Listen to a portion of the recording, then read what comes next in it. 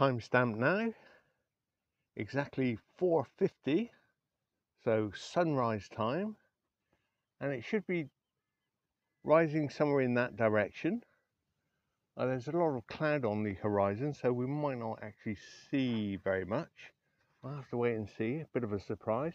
We're lucky because yesterday there was lots of rain. There was a storm, and we wouldn't have seen anything. So today is the zodiac sign Cancer 2023 and the 4th house. Now this morning we witnessed the sunrise for Cancer 2023 and the summer solstice for the 21st of June 2023.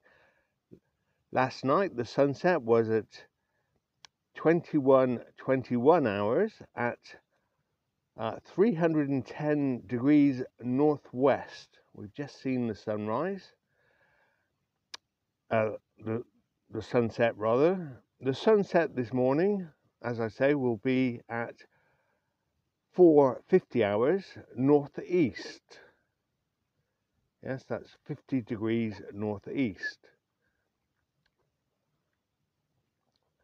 So looking at this from the flat Earth theory makes sense, because the sun is a solar disk about 35 kilometers in diameter, according to the theory. That could be about 4,000 kilometers above an earthly flat plane within a very large pond. So the sun we see appears this morning from the atmospheric deck of opacity, which we observe with the perspective of our eyes and mind. It will the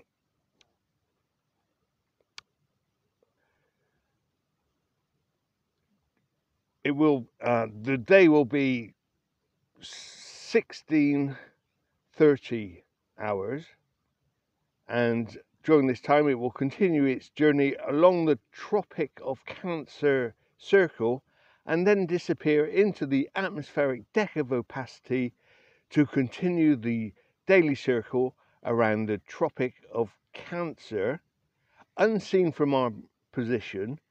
It will then reappear tomorrow morning in almost the same place at 50 degrees northeast, but it will make a smaller circle around the Tropic of Cancer, as seen on the Gleason map.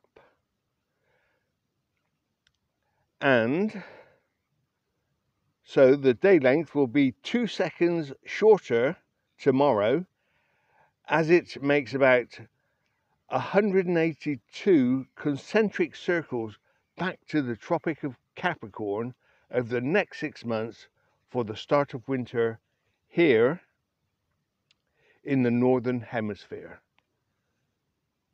So that's the flat Earth, and we have no sign of the sun whatsoever this morning,